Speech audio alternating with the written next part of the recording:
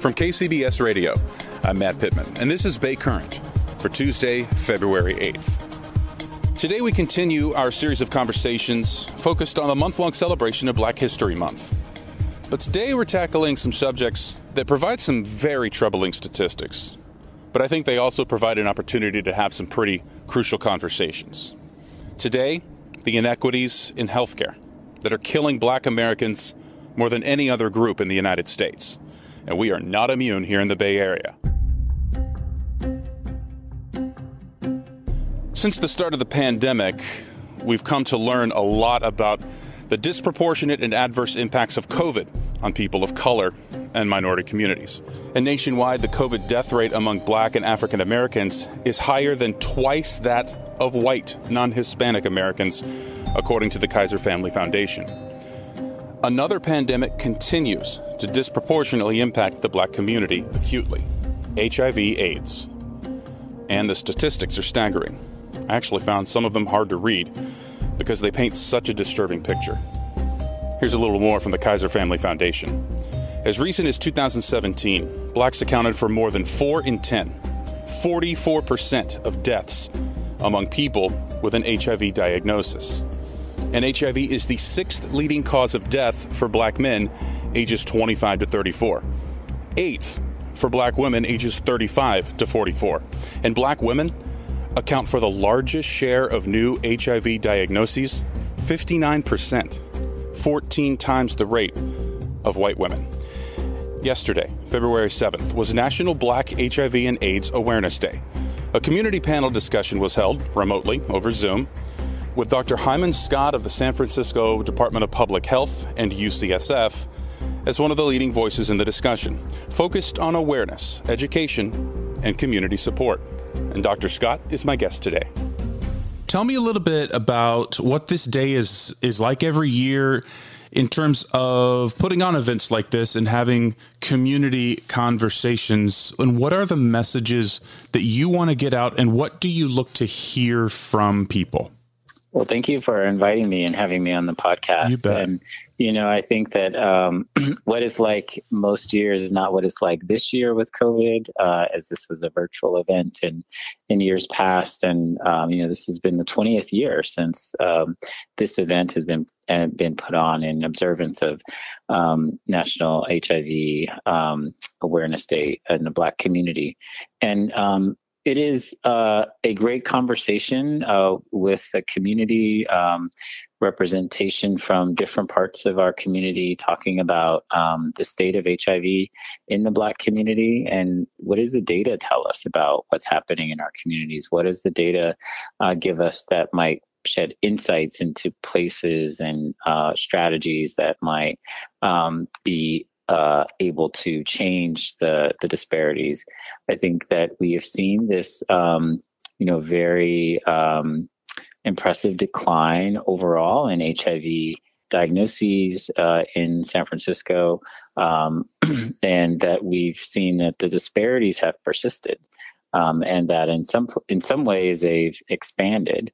And so those are the types of things that we focus on to create community and also to think about from a community oriented perspective, like how do we respond to the HIV epidemic that is within our communities. So you mentioned what the data tells you about the picture here in San Francisco. Can you tell me a little bit more about that?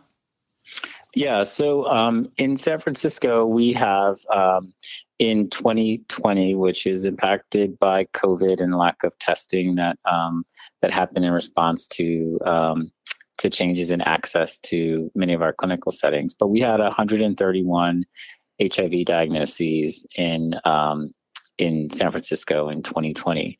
And when we look at the rate of diagnoses by our different populations, which adjusts for the size of the community, Black men have the highest rate of HIV in San Francisco, followed by Latino men, followed by Black women.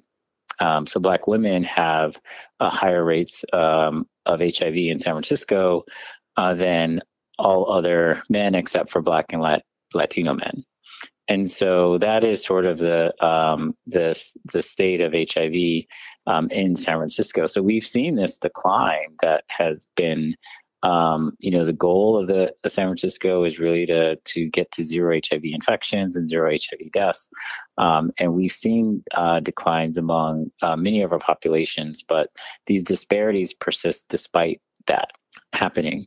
And we haven't really seen a change in mortality. So the number of deaths among people living with HIV has been stable.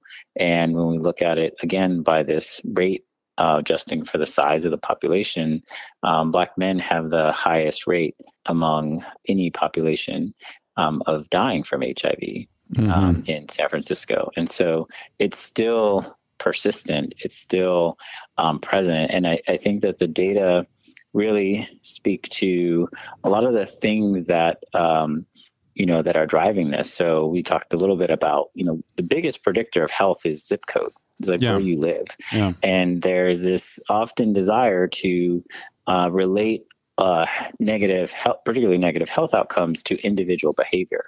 And it's, these disparities are not driven by, at a population level, just individual behavior. There are systemic and social and structural reasons why these disparities exist and persist. Yeah. And that the reason, a big reason why we haven't seen this decline in the way that we had hoped and are hoping is because we haven't been able to really impact those social and structural determinants that are really underpinning this.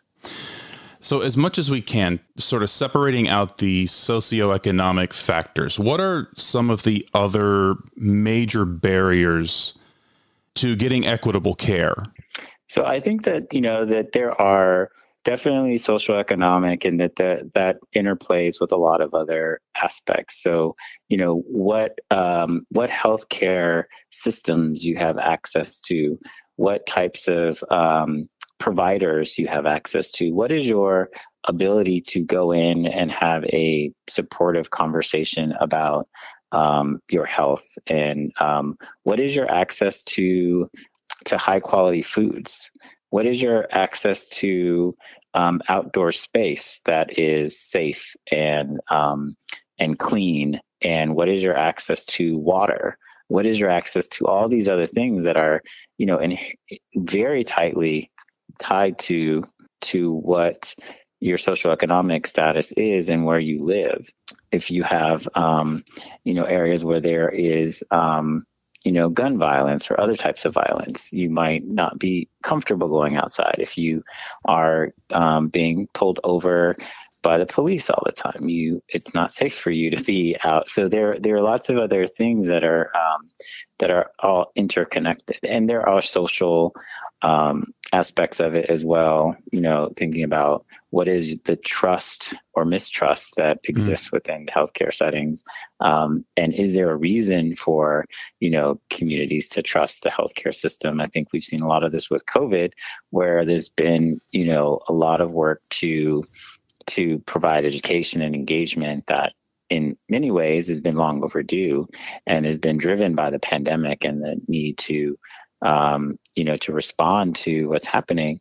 But it's also highlighting all these gaps that we have had for decades and decades. And, I think that racism being an underpinning component of a lot of this, where developments happen, where grocery stores are placed, where clinics are, how long it takes you to get to a certain place, what are the bus lines that go through there, what are the schools that are supported, what are all these elements that really provide support. And I think PrEP is a microcosm of this as well. Right. That these new interventions, and we've known this for as long as we've been looking at this, is that those who have the highest social capital are most likely to benefit from new advances.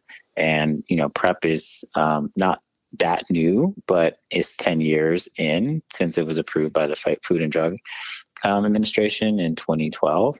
And those who had access to it were those who had the resources and had access to providers and the ability to change providers if the provider that they had didn't support that or talk to them about it. And it was normalized that that was an expectation. And that's a privilege that not a lot of communities of color have. Doc, I'd be remiss not to ask about Black trans women in this conversation. Their struggles are well chronicled, but still so tragically overlooked. It's a challenge for Black trans women in this country to stay alive. Where are our Black trans sisters in this conversation? How are they impacted by HIV/AIDS in the Black community? What does the data tell you about the struggle there?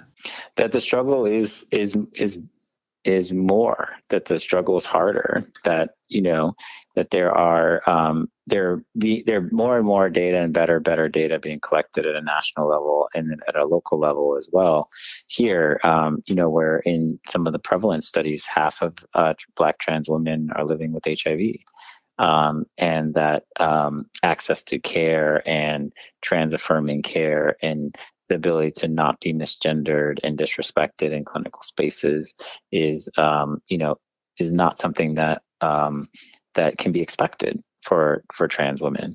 And so I think that trans women, particularly Black trans women, should be central. Like that, if we can make the system work and the system supportive for Black trans women, this idea that every ship will rise, I think is also true.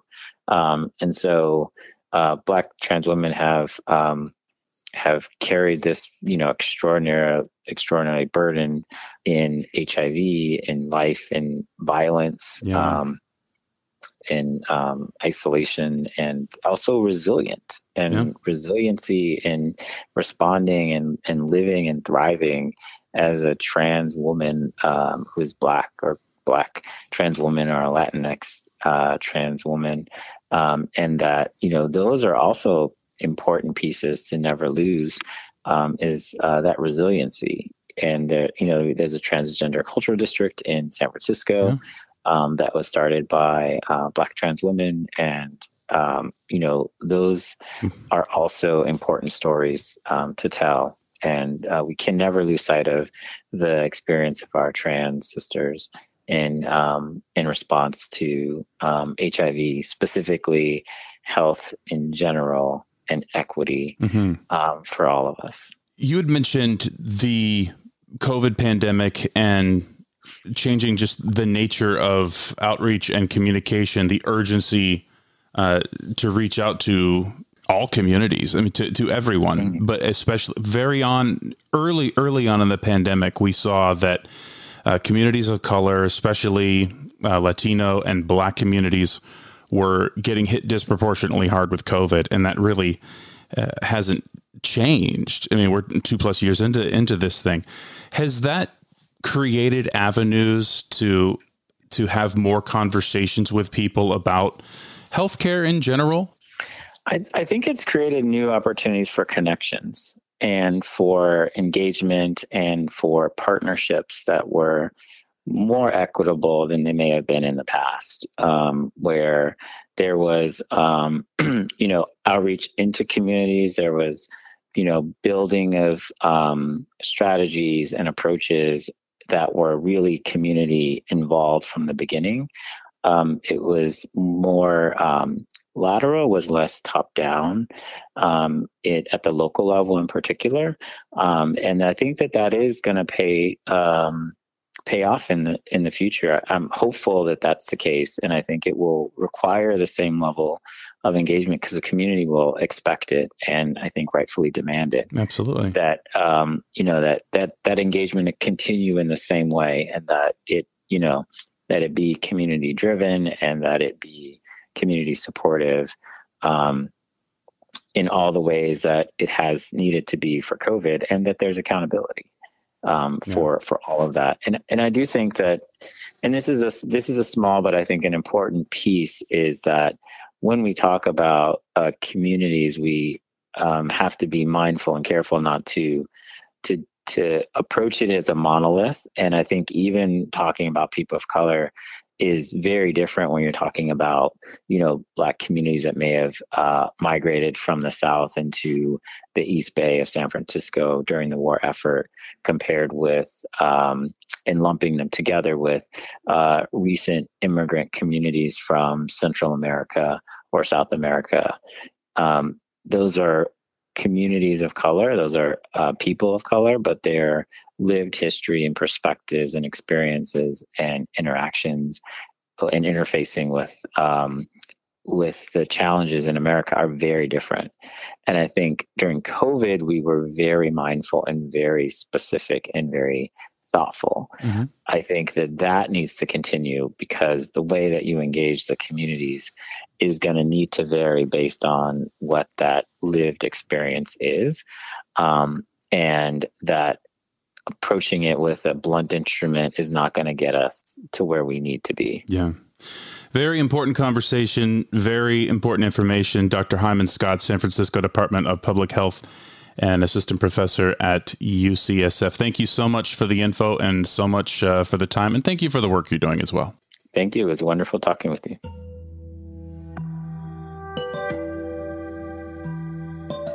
Thank you again to Dr. Scott. And thank you for listening. New episodes of Bay Current are out every day, and we'd love to be part of your daily routine. You can subscribe on the Odyssey app, Apple Podcasts, Google Podcasts, Stitcher, Overcast, wherever you listen. We're also on YouTube on the KCBS Radio YouTube page. That's it for today's Bay Current. I'm Matt Pitman, and we'll chat with you again tomorrow.